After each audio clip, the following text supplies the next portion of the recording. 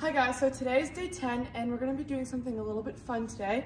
We are going to use the air dribbling skills that we did yesterday and include it into shooting. So what we're going to be doing is we're going to start air dribbling, let it bounce once and then shoot. And you can just stay stationary like this, or you can always hit against a wall and then shoot it, but make sure that it's bouncing. You can also do it the other way, so start this, let it bounce, and then shoot it on your reverse side.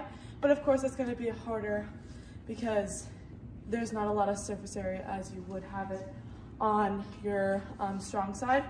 And this is also really helpful for your hand-eye coordination, but it's not really used in a game, but it's just a fun skill to have.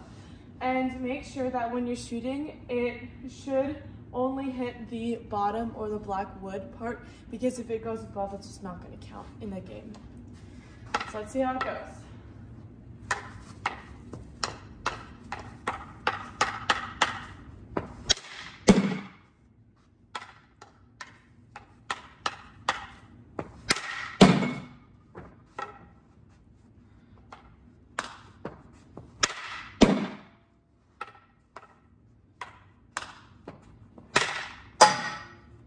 And we can also go reverse too, but since there's no wall on this side, just pretend that there's one. I'm just not going to do the drill.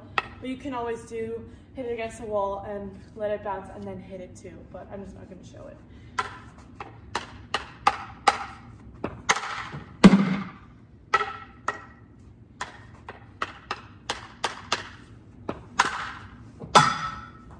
And we can also, if you just feel like you have to move more, you can always set out cones, dribble the ball, air dribble the ball while you're moving, let it bounce, and then shoot. So I don't have cones at the moment, but pretend that there's just a line here. You can always just dribble, move around, let it bounce, and then shoot. So that's really it, but make sure that you always are, when you're about to hit the ball, make sure that you're like leaning more down a little bit, because when you're gonna hit the stick and the ball's gonna hit the stick, it's gonna have that down motion, so that if you're like this, that ball's gonna go up and it's not gonna count.